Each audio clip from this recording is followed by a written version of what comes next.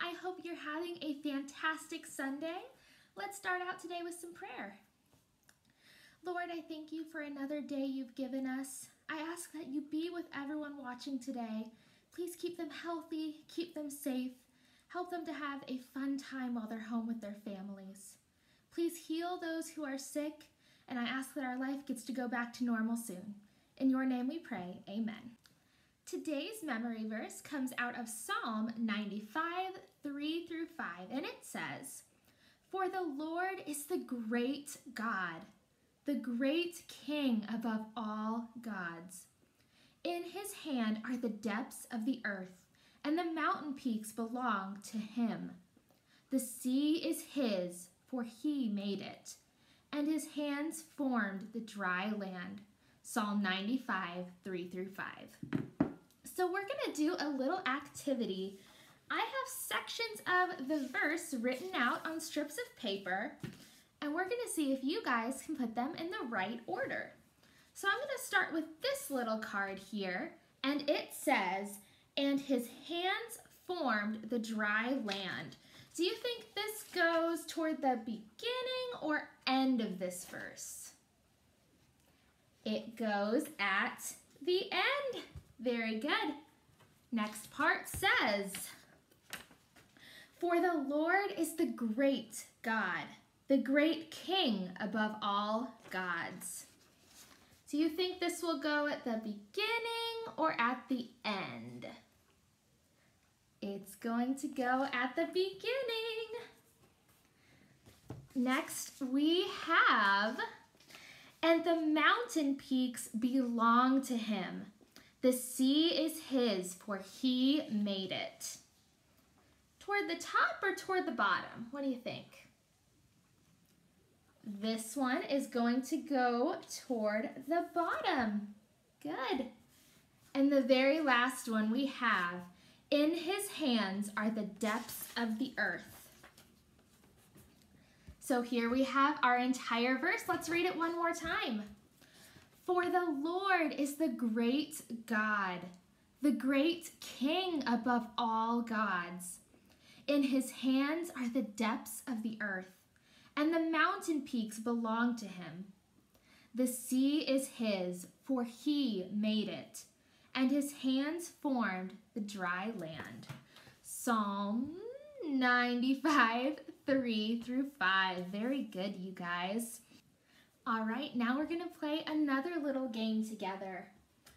On this whiteboard, I have some hints, and I'm gonna read some definitions to you guys, and I want you to see if you can figure out which word matches the definition.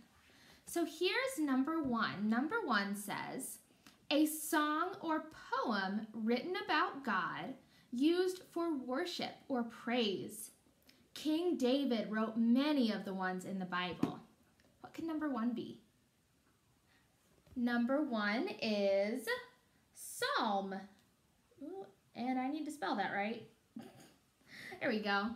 Psalm. Number two, anything a person worships that affects that person's actions or choices. What could number two be? Number two is gods. And number three, an amazing act that shows God's power. You can't explain what happened in any other way. Number three is miracle. Very good. So some words that you guys will need to know for our story today are psalm, gods, and miracle. The story we're reading today comes out of the book of John, chapter 9, verses 1 through 41. And this story is about when Jesus healed a man who was blind. One Sabbath, Jesus was walking with his disciples, and they noticed a blind man. "Teacher, whose sin caused him to be born blind? His parents or his?" "Neither one," Jesus told them. "This happened so God's glory will shine. This world is very dark, but I am the light of the world." Jesus spit on the ground and made some mud. He put the mud on the blind man's eyes and said, "Go, wash in the pool of Siloam." After he washed, he could see. Some neighbors recognized him, but others said he was someone else. But he insisted, "I am the blind man." The people asked how he could see. "A man named Jesus put mud on my eyes. Now I can see," he said. The crowd asked where Jesus went. "I don't know," he said. He was taken to the Pharisees for inspection.